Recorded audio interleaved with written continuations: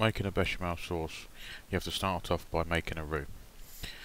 You have to, for the equipment you'll need sauteuse or a thick bottom saucepan, wooden spoon, and obviously the hob.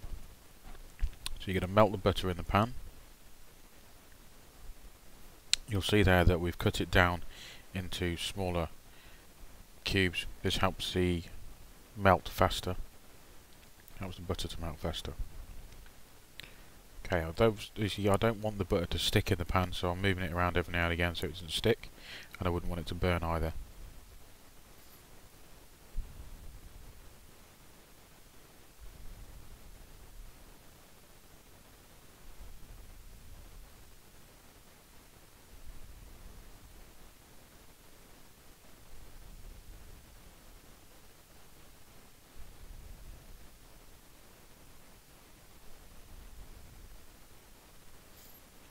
Moving it around again, so as you can see the butter's really starting to melt now, there's only a little bit left. And it's starting to form a bit of foam on the top of the pan. So what I'm going to do now is add the flour. I'm going to mix that in. I'm going to really make sure I'm scraping the bottom of the pan, making sure none of the butter or the flour is sticking to the pan. I'm going to keep it moving, and for this particular sauce we're making a blonde roux. Okay, so you're only cooking it out on the in the stove for 30 to 40 seconds once it's all been mixed together. As you can see, I'm scraping off all the flour, all the good stuff, making sure it's mixed in with the roux.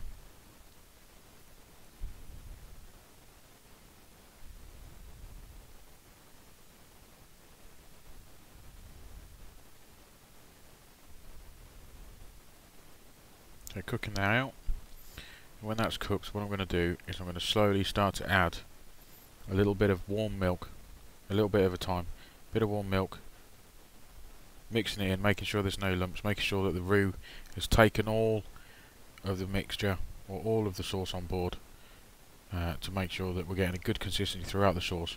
If you don't put in the milk a little bit at a time, mixing it with the flour and the roux, you end up with a lumpy sauce, and it's a lot more hard work to get the lumps out of it if you don't do it slowly or bit by bit. So as you can see, in goes the milk, mixing it round. Okay, and what you'll notice is that the flour and the roux will soak up the liquid. Okay, and the colour of the roux will change colour as well, and obviously the consistency slowly getting a bit bigger in the pan. Now it's time to add some more milk. Okay, in between each adding of the milk, I'm bringing it to the boil or letting it get hot. So now you can just, as you watch the video, you'll see me slowly adding milk and making the sauce.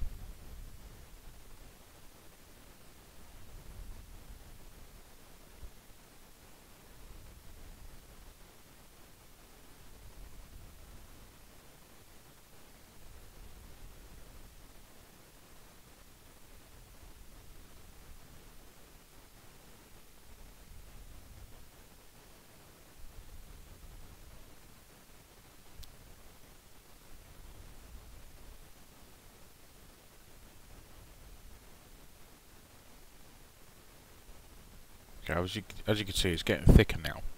So obviously it's going to take a little bit more time to work in the mixture, but keep working it around the pan, keep stirring it, making sure that you're pressing the lumps out, because you don't want lumpy sauce. Bechamel to a nice smooth consistency, which should coat the back of a spoon when it's ready.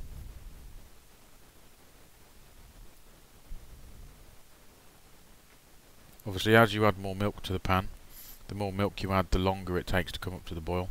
And obviously, as you can see, I've not stopped working the roux and the milk in the pan, continually stirring at all times.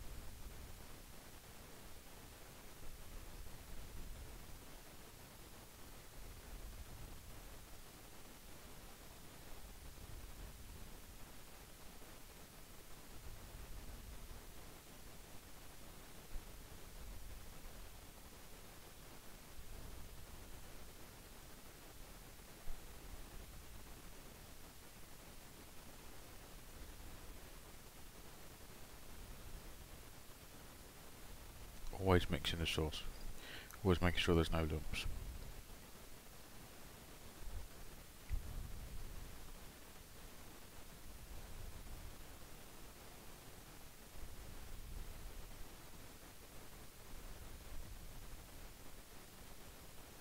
Okay, as I said previously, if the milk's not hot, the sauce will get lumpy quicker. It takes longer to make the sauce. So as you can see now, I've left that on the stove to heat up that little bit, last bit of milk, as it was cold, before mixing it all into the sauce, and then obviously adding more liquid to make it into a nice smooth bechamel sauce.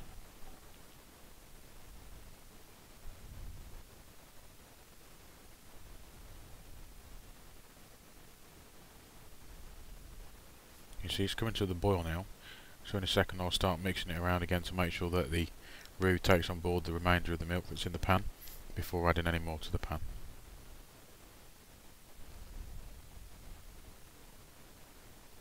Now the reason why we're using the thick bottom pan is it distributes the heat more, so there's more even cooking. Okay, again, making sure you're really giving it a good mix round, beating out all those lumps.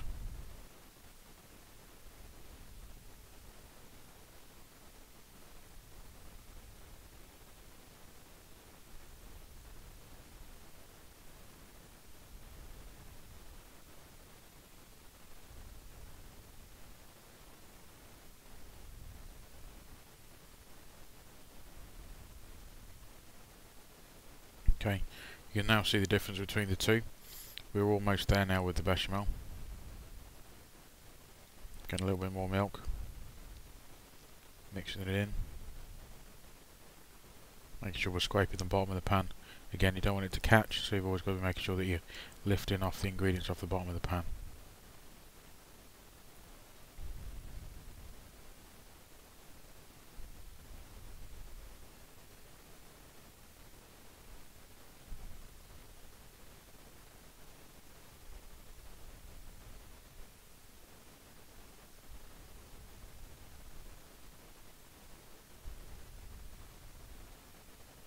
And we've almost got a finished bechamel sauce.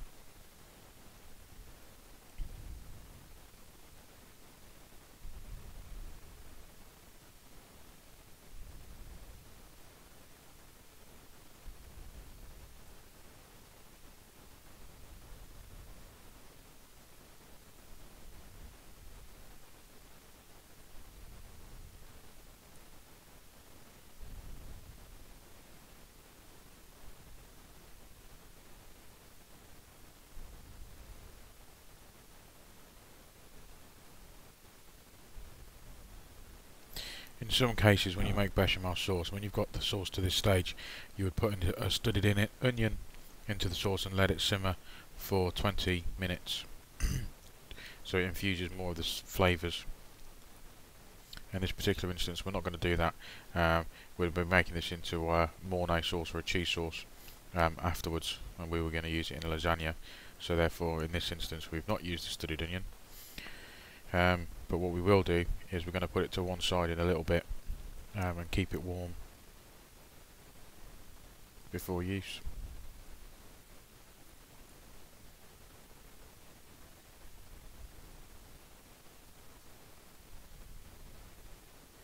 Okay, quite a lot of liquid now. It's almost the right consistency. Obviously it needs to come to the boil because I'm going to need to check that it's the right consistency once it's boiled, and I can't tell that if it's cold.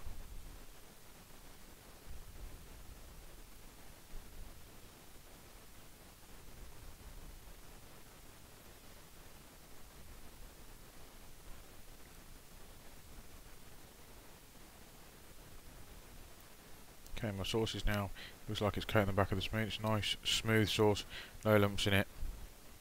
Okay, all that good stuff.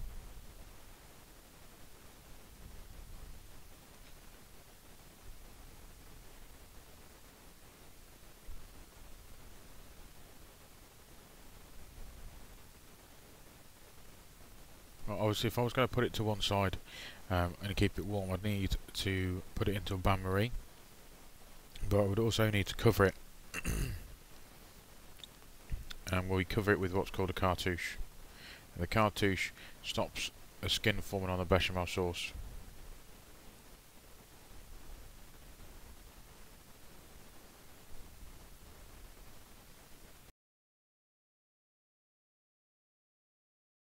Okay, making the cartouche, take a sheet of greaseproof paper, fold it in half,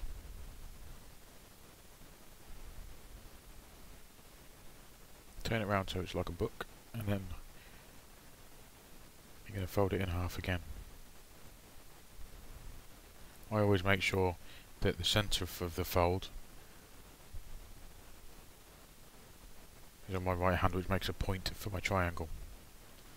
I then form a triangle as that point being my tip, fold it again,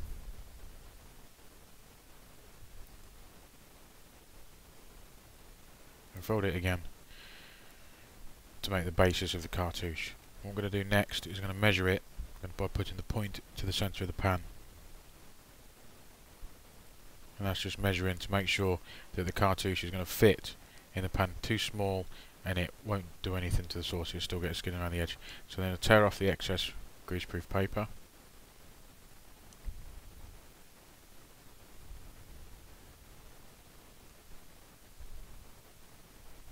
Which will give me a cartouche, perfect circle of paper. Okay, and before I put that on my sauce, I'm going to do one more thing. And that is, I'm going to butter one side of it, or oil one side of it, so that obviously it helps with the not sticking to the sauce. Because it's quite difficult sometimes when you're busy to get the greaseproof paper off if it hasn't got anything on it. So we lightly grease or lightly butter the greaseproof, or the cartouche as it is now, and then we'll turn it over and pop it on top of the sauce until we needed it later.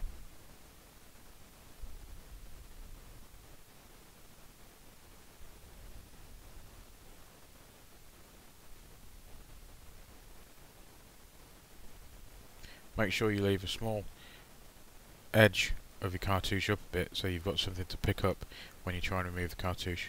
I'll demonstrate in a second. So I've just left the corner in the left hand of the pan slightly sticking out.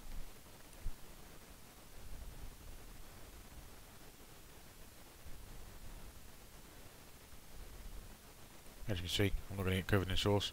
It makes it nice and easy to remove the greaseproof and then no skin forming underneath there. That is how you make a bechamel sauce.